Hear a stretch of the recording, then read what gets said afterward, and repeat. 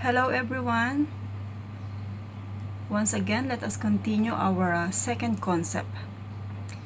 Ito yung rule of money or ito yung tinatawag ni Albert Einstein na the power of compounding interest. The rule of 72. How money works. Kapag dinidivide mo daw yung 72 rate of return na binibigay sa'yo kung saan ka naglagay ng pera, makukuha mo kung ilang year magdodouble ang pera mo. For example, 1% ang ibinigay sa'yo sa savings account mo. So, 72 divided by 1 equals 72 years. For example, at the age of 20 years old, nag-invest ka ng 10,000 pesos plus 72 years. So, at the age of 92 years old, meron kang 20,000 pesos. So, wow! Congratulations! Buhay ka pa ba ng mga taon na to?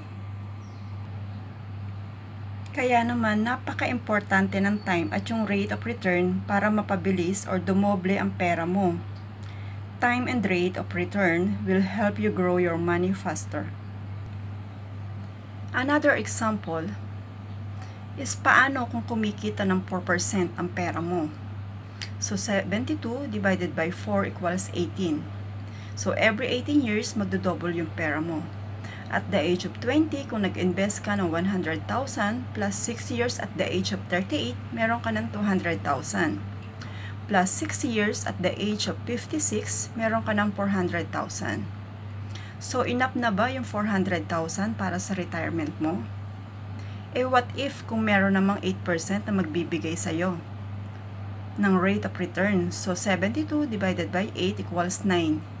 So, every 9 years, magdodouble yung pera mo. So, for example, at the age of 20, nag-one-time invest ka ng 100,000 plus 9 years.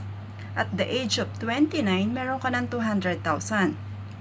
And another 9 years at the age of 38, meron ka ng 400,000. And another 9 years at the age of 47, meron ka ng 800,000. At the age of 56, meron ka ng 1.6 million pesos. Pero mapapansin nyo dito, yung 400,000 ay nag-times 4, naging 1,600,000 pesos. So, mapapansin nyo, hindi lang pala nagdoble yung 400 into 800. So, ang akala natin ganun lang. Pero dahil nagdoble siya, dahil pati yung interest niya tumutubo, ito yung tinatawag natin na compound interest, na pati yung tubo niya is tumutubo rin. So, imagine niyo yung 400 niya, nag-times 4 sa mas inaakala natin. And what if merong mga facilities na nagbibigay ng 12% rate return? So, imagine niyo every 6 years, nagdodoble yung pera mo.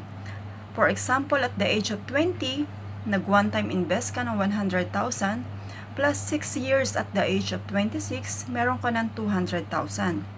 Another 6 years at the age of 32, meron ka ng 400,000. And another 6 years at the age of 38, meron ka ng 800,000. And another 6 years at the age of 44, meron ka ng 1.6 million pesos. And another 6 at the age of 50, meron ka ng 3.2 million. And another 6 years at the age of 56, meron ka ng 6.4 million pesos. So, imagine niyo po, from 4% to 9% to 12%, napakalaki po ng diferensya. Kasi maraming Pinoy ang hindi alam how money works. So, dito pa lang malalaman mo na 6 million yung maaaring mawala sa'yo. Kasi, kadalasan ng mga Pilipino, ang alam lang nila is ilagay ang pera natin sa 4% rate of return. Or minsan, 1% or less. If you don't know how money works, 6 million ang maaaring mawala sa'yo kasi nasa wrong facility ang pera mo. The secret of the wealthy is how money works. Ngayon, alam mo na kung bakit ang mayaman lalong yumayaman at ang mahirap lalong humihirap. To know more about how money works, please comment below. Thank you for watching and listening. Bye. God bless you all.